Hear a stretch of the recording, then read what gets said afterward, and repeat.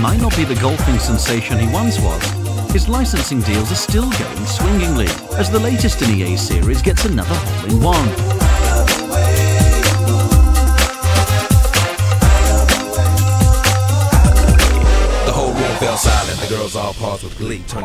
As before, there's a full career mode and plenty of bullet time ball hits.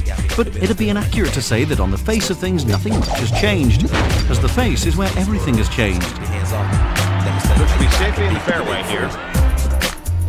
The developers of the game have unleashed a new application in Tiger Woods 2005 called Game Phase 2. They reckon that you can recreate anyone aged from 8 to 80 with 95% accuracy. That means that you can really put yourself in the game with a level of realism that's never been seen before. Customization is really what the latest incarnation of the series is all about though.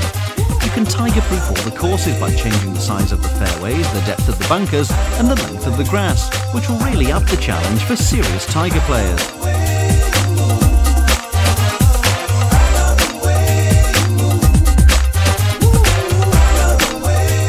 The new Legends mode also adds a lot of depth, allowing you to take on golfing legends like Arnold Palmer and Jack Nicklaus on their favourite courses.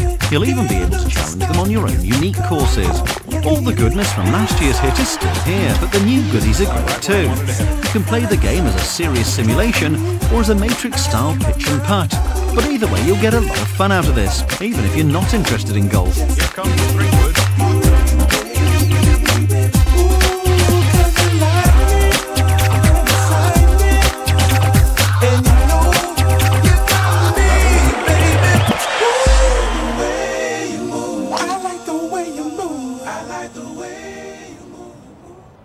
EA Sports.